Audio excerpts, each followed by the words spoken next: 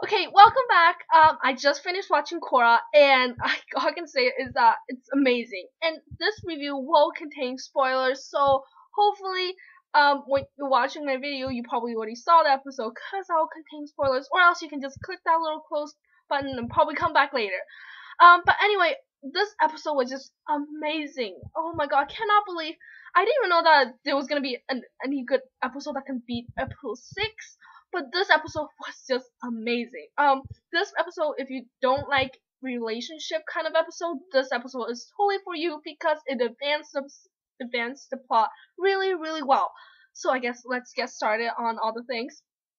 The episode begins, of course, with Mako and Bolin and Asami coming to live with Korra on the island. So that was really interesting because you get to see the kids again, and every time you see the kids, I just dances happily like in my brain.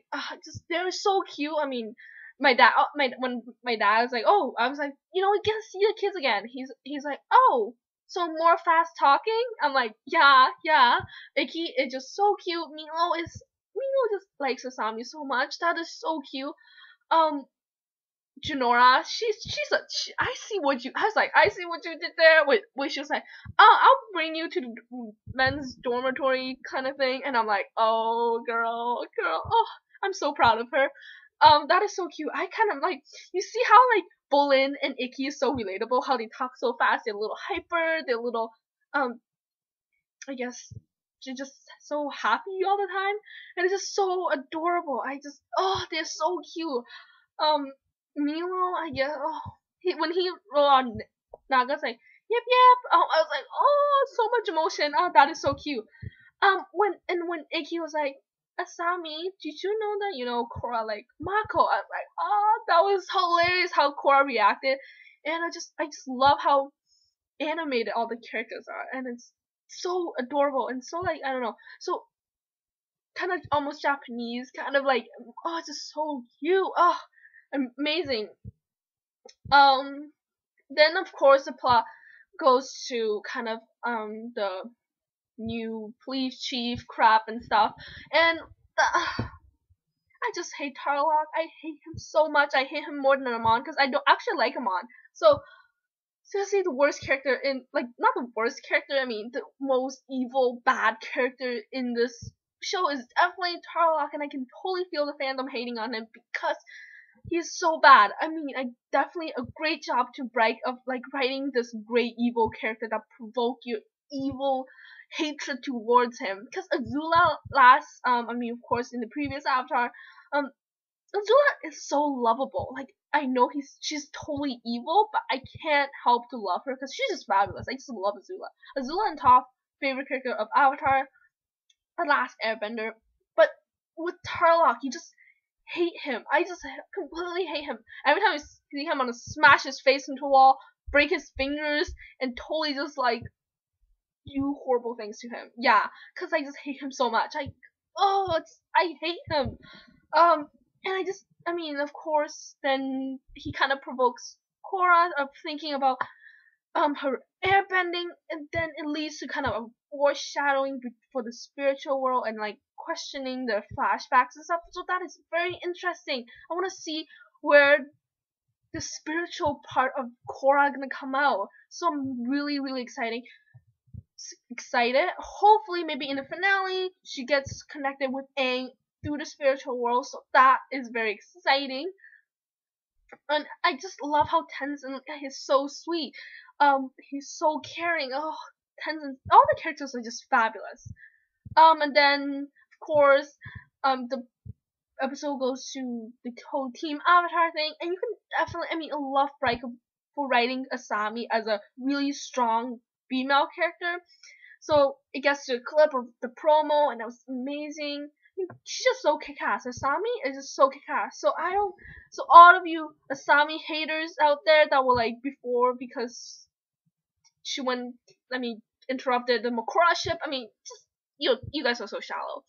But I like how she's just so dominant. I guess let's see what else to talk about. Oh, there was a lot of awesome bending. Wow, when Mako lightning bend, I swear to God, my neighbors probably thought that I burned myself and or some murderers in my house because I screamed so loud and my door was open. So yeah, sorry neighbor if you thought that I was dying, but I screamed like a freak, cause I don't know. I know I saw him lightning bend before, but wow, gosh, lightning bending, how gorgeous is that?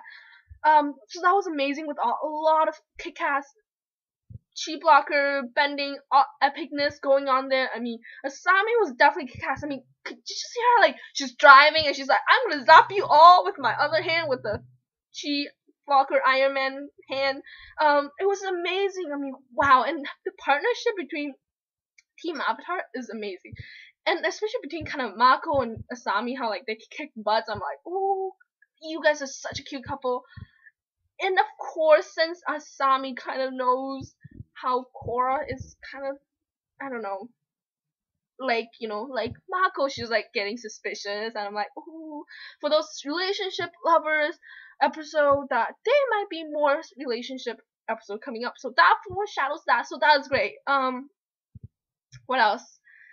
Um, and then of course it gets back to the Tarlock thing, and it was just oh, I hate Tarlock. I have a suspicion. I mean, this is a totally probably a horrible theory, but I was thinking maybe Tarlock is like Amon's brother, and Amon's always jealous of Tarlock because, Tarlock is a kick-ass waterbender. You can definitely see that in the last few scenes of the whole episode. Wow, he's kick-ass. But, oh gosh, I hate that guy. And probably Amon, because that he was kind of jealous of Tarlock because he's awesome and pew pew waterbending and all, he probably wanted to be equal. And definitely you can see that Tarlock is not like the equalist. He hates like equalists, I guess. It's just so frustrating because definitely he's such an oppressionist. I feel so bad for the like the non-benders. I'm like, oh Tarlock, I hate you. Of course, I mean Tarlock and end capturing all the team members and capturing Korra. What I want to see more of him because wow, that is I love how the character is built up. Oh, it's just amazing. I want to see where the kind of the mystery. There's so much mystery. I just wish that there's more. Like the episodes are longer, so explain more. Oh God, want to see basically why is like Tarlock so strong? What is going on with the flashback? Which I totally forgot to mention, but like flashback. Oh God, you see more of Sokka, Aang, and Toph and bloodbending. What? I want to know more. Give me more flashback. Give me more. Wow. Oh, I'm so speechless. But I mean, what's wrong with? I mean, all the flashback.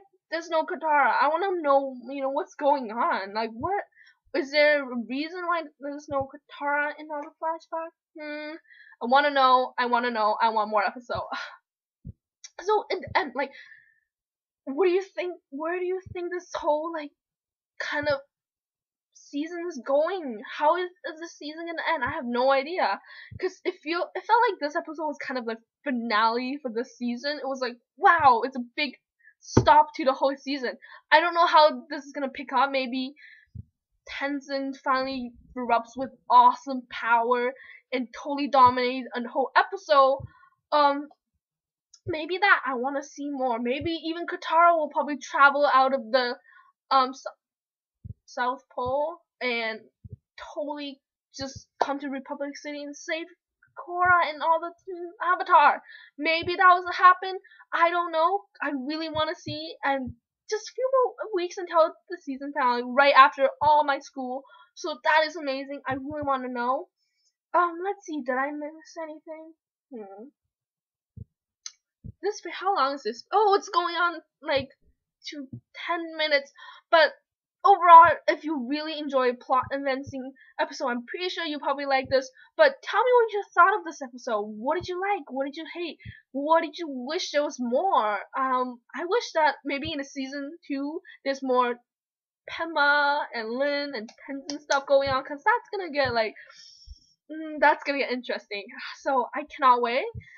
I don't really want any relationship episode on Korra, Asami, and Mako because I don't know. I mean, Mako and Asami, they're cute together. I don't really ship Korra with anybody. I don't know. Don't know, but don't hate on me if I hate your ships. I'm sorry. I respect all your ships. And yeah, so I guess that's it. This is a long video, and I'm sorry if I talk too much, and if I contained spoilers and you totally forgot to close this, I'm so sorry. But I can't wait to talk to you guys more. I'm probably gonna go watch Young Justice, so I'm gonna bolt. Bye. See you guys next week. Yeah, flashback, I guess, analysis right here. I mean, it's so typical. Probably most people, that's so funny. But yeah, my sister's just standing there awkwardly. But I don't know. I mean, a lot of people, of course, thinking about the flashback and how Tarlock's dad is gonna be the evil guy and the thing. But I mean, that's so typical. Come on, Frank. I mean, if that's it, I'm kind of quite disappointed. I wish just more. Of course, it's gonna be connected to Tarlock.